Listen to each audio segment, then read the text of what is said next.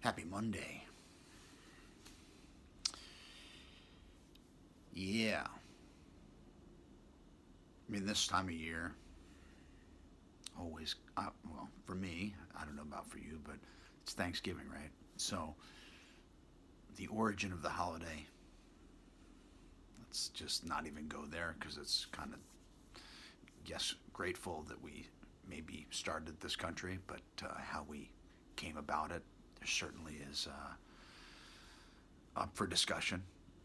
and everything that surrounds that is, at least for me, a bit ridiculous and, in its own right, certainly a bit of a genocide. It still is happening today, so you can't. I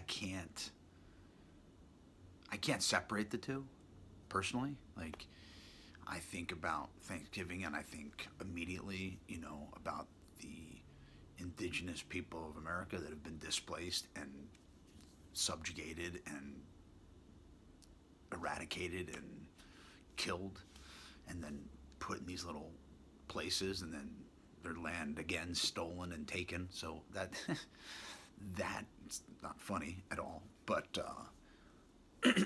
sad and ironic and tragic.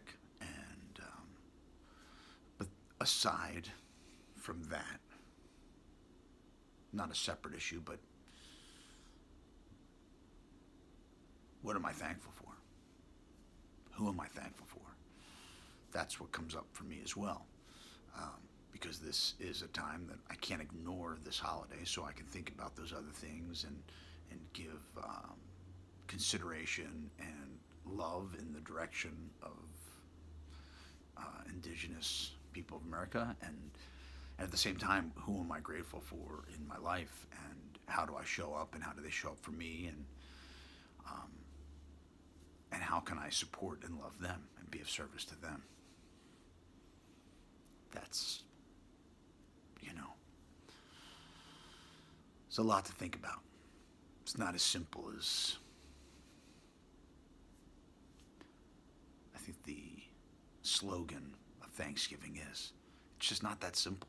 Nothing really is that simple if you look into the subtext of it all. And then again, it is. It's all just about love, but we want to complicate it with, why am I different than you?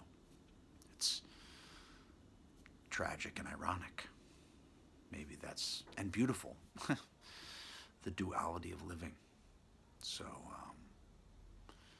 yeah, I'm sure I'll be thinking and talking more about that all week because Thursday's Thanksgiving. Much love.